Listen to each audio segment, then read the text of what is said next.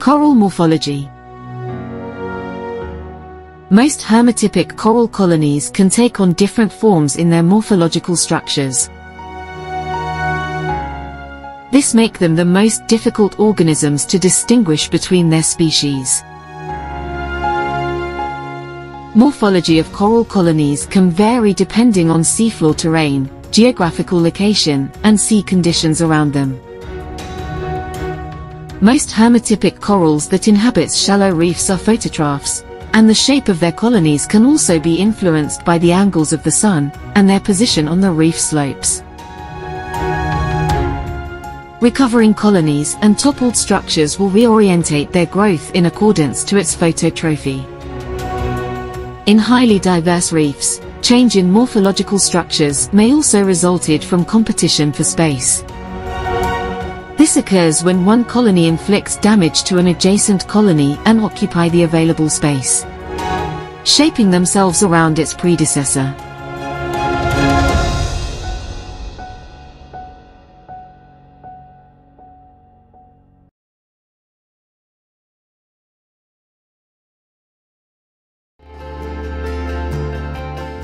Morphology of hermatypic corals.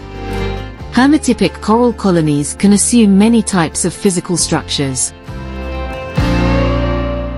Branching coral colonies can have tree-like morphology. Colonies forming slabs with short branchlets are called the table coral. Foliaceous coral colonies may be of vertical thin plates, horizontal, lacy or crumpled.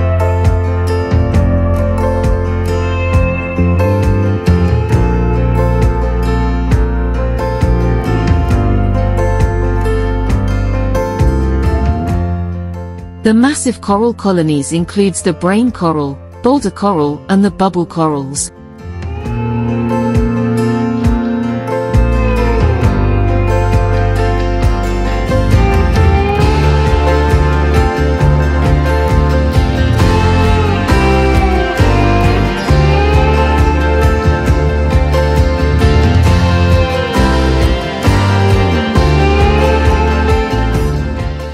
There are also coral colonies that digitate into clusters of short, stubby branchlets. Most corals begin their colonization of the seafloor by encrusting. There are also solitary corals that is commonly called the mushroom coral.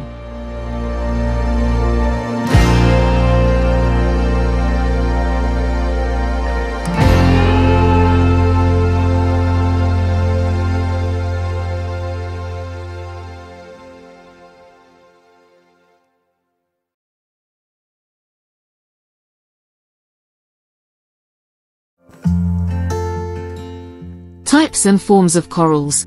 There are two types of corals, hard and soft corals. Hard corals or hermatypic corals has been discussed earlier. Soft corals or non-hermatypic corals can be found in both subclasses. In the subclass Octocoralia, there are many non-hermatypic corals that is common in the tropical reefs.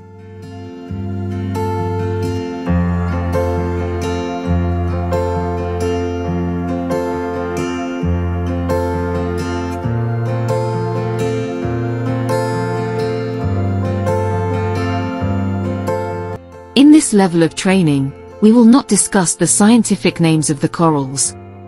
Instead, it is very important to focus on the types and forms of the corals. Although the Ocean Quest Global Coral Rehabilitation Training put great emphasis on the hermatypic corals, it is important that we must know that most things we found on the reefs are indeed corals, and their role in the ecology must not be ignored.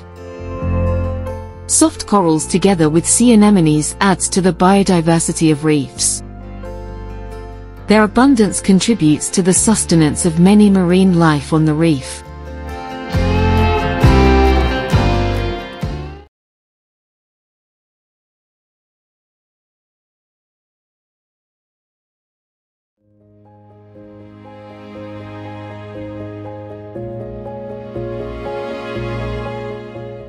This video has taken us through the overview of coral morphology. It is an important step towards understanding the intricate relations of anthozoans. The diversity and abundance of life on the coral reef can be overwhelming. Therefore, it is important that learning about corals are structured correctly to prevent confusion and misinterpretation. Here, we take a tour of the class Anthozoa. Remember, there are two subclasses of organisms in this class. They are Hexacoralia and Octocoralia. Previously, we explored the order of Scleractinia, and we have seen the hermatypic corals contained in that order. Now, let's explore the order of Actiniaria. The most abundant species in this order belong to the family Stichodactylidae.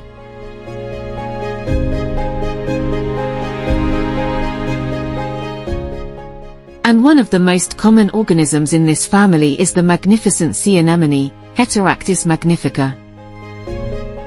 They are widely distributed in the Indo-Pacific, Southeast Asia, and Indian Ocean regions.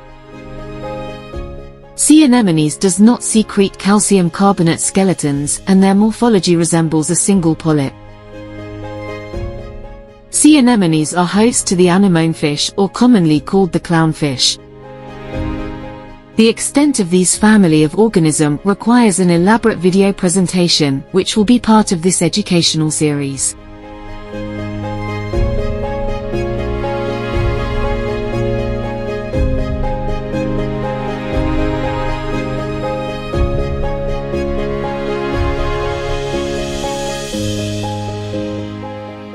Here is an example of a sand-dwelling sea anemone. And they are host to a different species of anemone fish.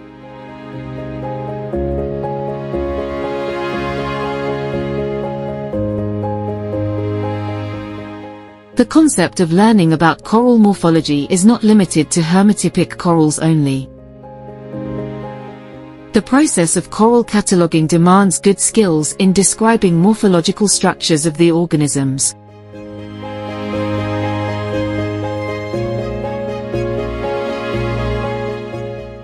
It also guides the observer towards a systematic and clear approach to coral identification. Observation skills and experience will help develop the necessary knowledge to write descriptions of the corals, which can save time in the cataloging process. Once these skills are acquired, the use of imaging technology can greatly enhance it for better documentation. The advancement of technology allows us to also create three-dimensional observations by photogrammetry. This technology allows us to see the morphology of the coral colonies from all angles.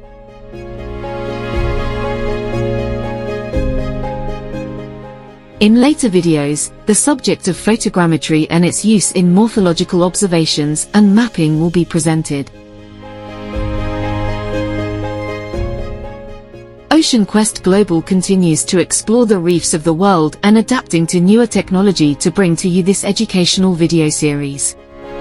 Like and subscribe to our channel, and we hope to see you in the next video.